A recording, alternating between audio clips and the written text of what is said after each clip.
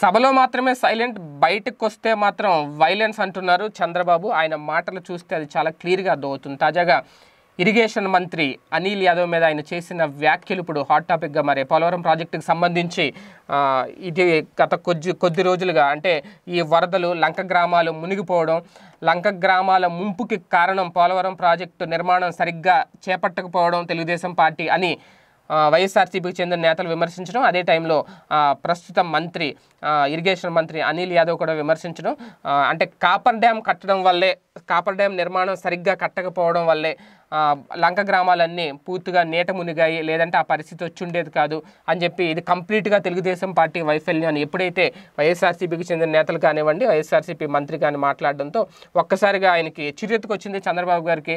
ఆయన ఏంటనేది ఇప్పుడు చూపిస్తున్నారు. ఇరిగేషన్ మంత్రి మీద ఆయన సంచలన వ్యాఖ్యలు చేస్తున్నారు.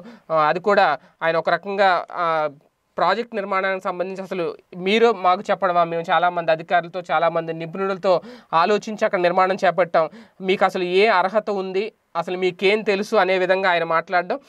సిడబ్ల్యూసి నిబంధనల ప్రకారమే నిర్మాణం చేపట్టాం కానీ అంతకుమించి ఎలాంటి ఇది చేయలేదు, ఎలాంటి తప్పిదం జరగలేదు, ఎంతోమంది అనుభవజ్ఞులు, ఎంతోమంది ఇంజనీర్లు డిజైన్లు రూపొందించిన తర్వాత ఆ పోలవరం ప్రాజెక్ట్ నిర్మాణం స్టార్ట్ చేశామని చెప్పి ఆయన చెప్పారు.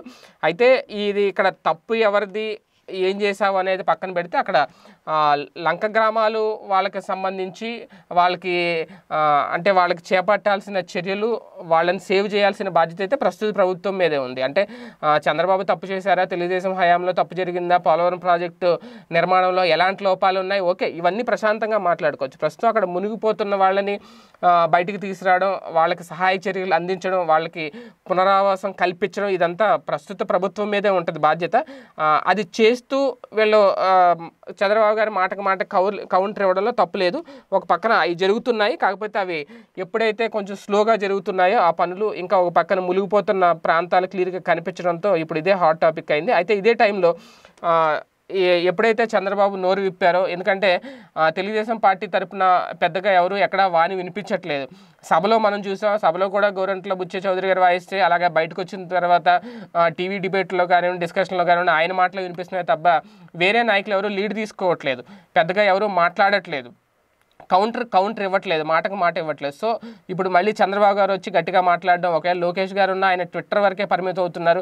అయితే ఒకటి, ఆయన కూడా వెళ్ళి అందరినీ లంక గ్రామాలని, ప్రాంతాలని పరామర్శించారు, లోకేష్ కూడా పరామర్శించారు. ఆయన బోట్లో వెళ్ళడం, వాళ్ళందరితో మాట్లాడడం, ఏం జరిగిందని, ఇదంతా మునిగిపోయిన ప్రాంతాల్లో ఆయన పడవలో వెళ్ళడం, ఇదంతా చూసాం. అయితే ఒక పక్క చంద్రబాబు, ఒక పక్క లోకేష్, వీళ్ళే కనిపిస్తున్నారు తప్ప పార్టీ తరపున పెద్దగా ఎవరు కనిపించట్లేదు.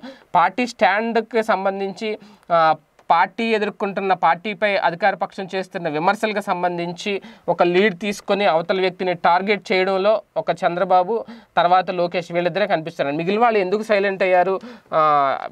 ఫస్ట్ నుంచి కూడా సభలో కూడా పెద్దగా ఎవరు, మన జరిగిన అసెంబ్లీ సమావేశాల్లో కూడా మిగిలిన వాళ్ళ వాయిస్ పెద్ద వినిపించలేదు. అచ్చెన్నాయుడు వాయిస్, అలాగే నిమ్మల రామానాయుడు వాయిస్, ఈయన గోరంట్ల బుచ్చి చౌదరి తప్ప వేరే వ్యక్తి కనిపించలేదు, చంద్రబాబు తప్ప. వాళ్ళు సస్పెండ్ అయిన తర్వాత కూడా చంద్రబాబు గారి వాయిసే వినిపించింది, అది కూడా కూల్గా ఉంది. కానీ ఇప్పుడు ఒక భారీ స్వరం అయితే వినిపిస్తుంది, గట్టిగా కౌంటర్ ఇస్తున్నారు.